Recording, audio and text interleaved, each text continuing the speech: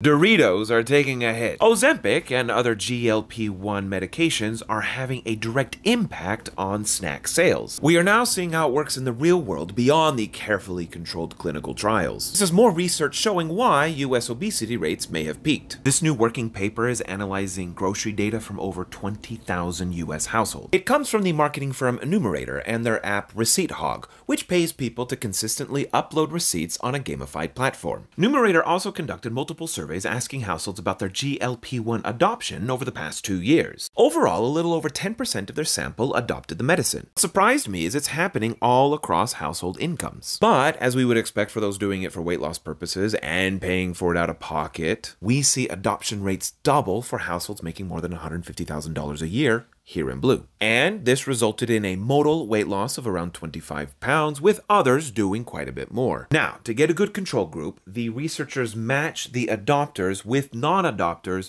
when they have other similar survey characteristics. And we find in the 6 months before adoption, the grocery store purchases was equal between the two groups. Then, in the 6 months after, grocery purchases declined by about 5% for the GLP-1 users. And what's cool for the nerds is the results hold up for a variety of statistical techniques. And this effect was even stronger for households making more than $125,000 a year, where their grocery purchases went down by more than 8%. And this is really neat here. We can zoom in exactly where they're cutting back. At the top are chips and savory snacks, more than 10% drop. Next are sweet bakery items, sides and frozen sides, salad dressing, then cheese and cookies. I'm surprised soft drinks are this far down. I mean, we're still near the top, more than, say, eggs or jams or frozen pizza. Or bacon. The foods that are not affected are yogurt, fresh produce, and meat snacks. Keep enjoying your Slim Jims, y'all. And it's not just groceries. Eating out for fast food for dinner also declined by 5%. They didn't find any effect for lunchtime. The survey found the strongest results for the first 6 months. The 12-month figure was a little more ambiguous. The survey also can't distinguish between lifestyle changes versus strict medicinal effects. But when looking at the real world, the sum of both are what ultimately matter. And so far, we're only looking at early adopters. The results may change as a higher share of the population uses it. But these grocery declines are significant. We're talking over $400 a year per user. Things are going to change for Kraft and other middle aisle companies. They need to diversify.